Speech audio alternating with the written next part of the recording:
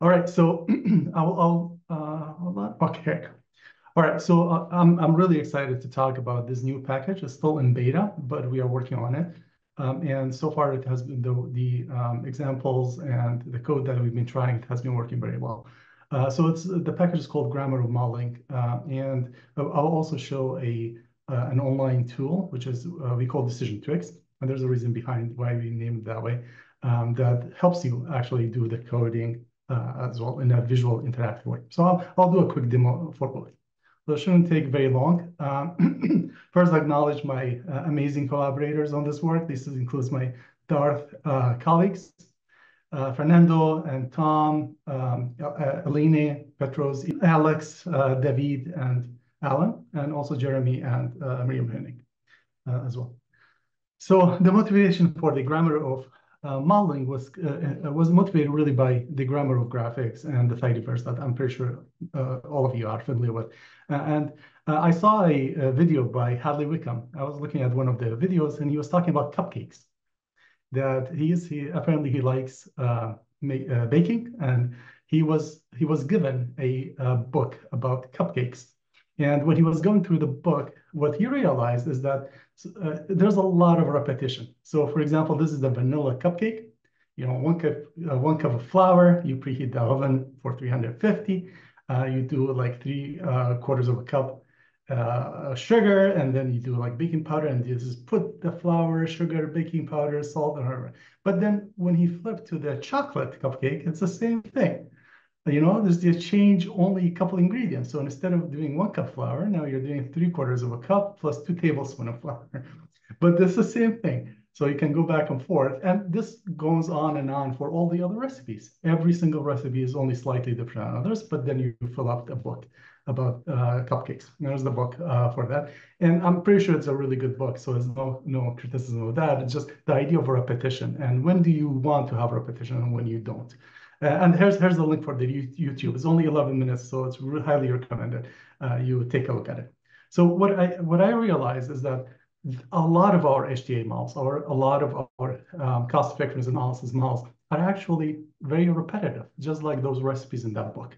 So, you know, very similar to the Hummingbird Bakery cookbook, we do things quite repetitively. I'm pretty sure you all know about that. And it's really difficult to debug, troubleshoot, maintain, understand. And especially when you try to make slight changes or debugging, you almost have, at least I do, have this kind of bad feeling that I really don't want to do it because I know how hard it is, that if I make a slight change, I have to do it everywhere. So, and also it becomes very challenging to read and communicate and not easily reproducible. So anytime that somebody requires the code or they ask for it, it's very hard to communicate with them and give it to them because you have to spend a lot of time teaching them and walking them through it as well. So there's a lot of issues that motivated creating the gmod package. And the example I'll be showing here to demonstrate the gmod package is based on our tutorial for time-dependent cohort state transition models using R, a cost-effective example that was published in Medical Decision Making. So this is the second of the series. We have the introductory one, which was time-independent, but this one is the time-dependent one. So I'll show you how the code looks like with the gmod package. Next.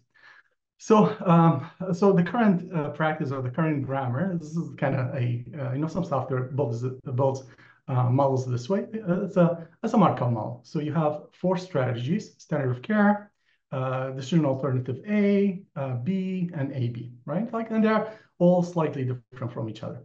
But each one of them is a Markov model, right? So you have 4 decisions, and each one of them, involves a Markov model or what you call like a cohort state transition model. So here you have 4 states: healthy, sick year 1, sicker, and death. This is all called our famous sicker model, right? But the healthy, this is the outcomes. So these are events within the cycle. So everything happens within the cycle. This is the state at the beginning of the cycle. These are the states at the beginning of the cycle. And these are here the states at the end of the cycle. So for example, you start healthy. I don't know if you can see, you see a markers.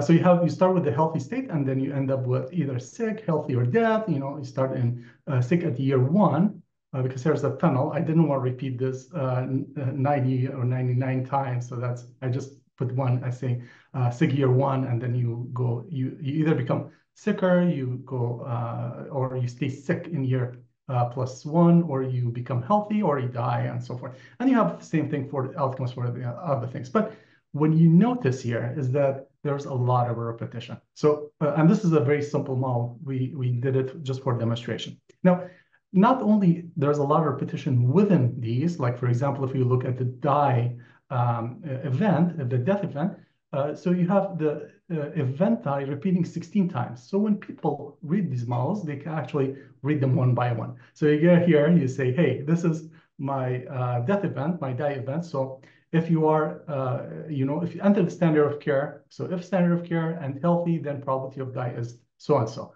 If standard of care and sick at year Y, then probability of die is this and this. If standard of care and sick, then probability of die is that. So you go and read each one of them as a sentence from beginning to end. So there is no conjunction. There's no summarization. There's nothing that helps you concatenate and compress the amount of information that you need to present and to deal with. So you got this. And then the problem is it's not just here. It's also every single strategy repeats things that are almost, I would say, probably, I'm just making a guess, 90% of the time is exactly the same, right? Like you only have, so here, for example, decision alternative A, it's the same as standard of care, but you have a higher utility for the sicker state. But for that, the whole thing repeats. You can argue that you can make functions and so forth, but then at some point, you kind of becomes too complicated. So the grammatical modeling was a way to kind of consolidate this amount of information and make it simpler to communicate and to represent. So, and here's the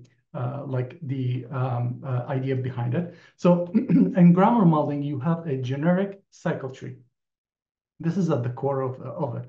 So instead of having all of these branches from all the states, from all the decisions going to every single other branch, you only have a single sequence. You only have something we call generic cycle tree. So here, you start at the beginning of the cycle. So you start here, and then you go through the events. And you can combine those. An event can have multiple outcomes and so forth. But this is a simplified version. So here you have, you start here, regardless of what your state is, what strategy you are under. This is the same sequence that gets applied everywhere.